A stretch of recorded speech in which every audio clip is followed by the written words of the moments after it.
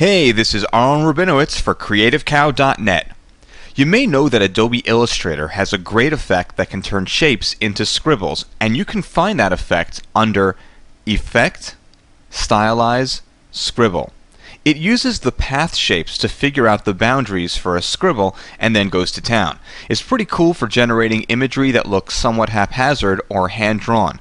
Wouldn't it be great if you could do the same thing in After Effects but also have it animate on or have the strokes constantly in motion?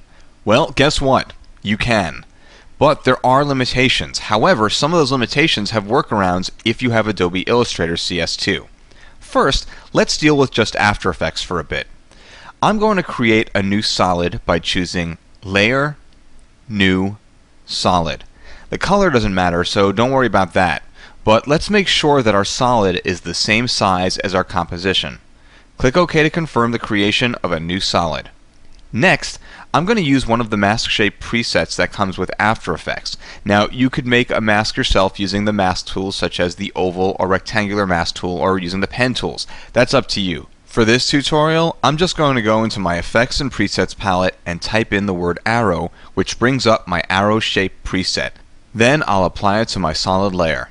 As you can see, this gives me a mask in the shape of an arrow. Next, with my solid layer selected, I'll choose Effect, Generate, Scribble. As you can see, our arrow shape now looks scribbled. A quick RAM preview and you can see that the strokes of our scribbly arrow are actually animating or wiggling a bit. Let's take a look in our effects panel and make a few changes. Let's start with the color. Using the color picker, I'm going to change it to red. Next, I'll change the angle to 30, which in this case tightens the strokes up a bit. Changing the angle will often change the length of the strokes, but how much bigger or smaller really depends on the shape of the mask. Next, I'll set the width to 3, which really tightens things up because there's some more overlap now that we've made the strokes thicker. A quick RAM preview and we can see our scribbles arrow wiggling smoothly. Interesting. But if we go back into After Effects and we set our wiggles per second up to 30, we'll see something a little different. A quick RAM preview and now we have a really nervous looking arrow. Also, let's take a look at another option called Fill Type. By changing the fill type, you can create different looks, such as different types of outlines. Pretty cool. Wouldn't it be great if we could do this sort of thing with text? Well, we can, sort of. Here I have a text layer that I want to turn into scribbles. Unfortunately, if I try and apply the scribble effect, nothing happens. And that's because the scribble effect only works on masks or paths. Since a text layer is neither, it's just not going to work. However, a few weeks back, I did a tutorial called Text Tips Number 1, and one of those tips is going to come in really handy now. In the timeline, select the text layer and choose Layer, Create Outlines. A new solid layer is created containing masks that make up the shape of our text. Now we can use these masks to generate our scribble effect. But before we do anything, turn off the visibility of the original text layer by clicking on its eyeball switch. Now, with the outline text layer selected, choose Effect, Generate, Scribble. Well, that's sorta good. We kind of have something that looks like the letter B, but no other letters. Let's fix that. In the Effects panel, I can see that the scribble target is set to Single Mask, and that's the mask for the outer shape of the letter B.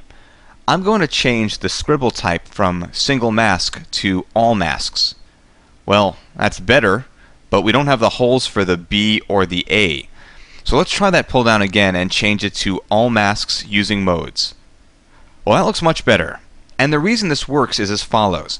If you hit M to reveal the masks, you'll see that they're using the Difference mode. Some masks are being used to cut holes in other masks. This effect is intelligent enough to understand that. Great. Now let's talk about animating this. Okay, by default, yes, it is animated. However, let's change those defaults and even do some keyframed animation as well. For starters, let's change the wiggle type from smooth to jumpy.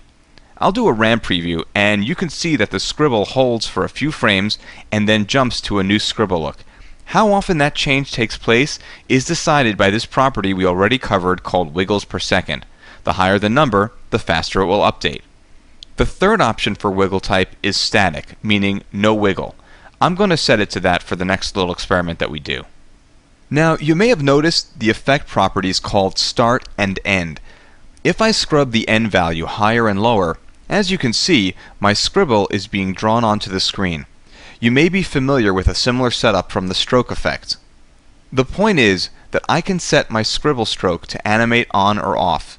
So at the first frame of my timeline, I'll click on the end properties stopwatch to set a keyframe, and I'll set it to a value of 0. Then I'll move down further in time and set a new keyframe with a value of 100. If I do a RAM preview, I can see my letters being scribbled onto the screen. I want to warn you that the order in which the strokes animate on is a bit haphazard. If you change the angle, for example, the order of animation might be changed. If you really want fine control, you may want to separate each letter into separate layers. Anyway, if you play around with this effect enough, you can come up with some pretty interesting things, such as the text you're seeing on your screen now. And sadly, this is not just a true story, but the true story of my life. But we're not done. Next time, we're going to talk about creating some more complex animation using After Effects and Illustrator. Don't forget, you can get the files for this and other podcasts at www.creativecow.net/AE podcast. Once again, this is Aaron Rabinowitz for CreativeCow.net.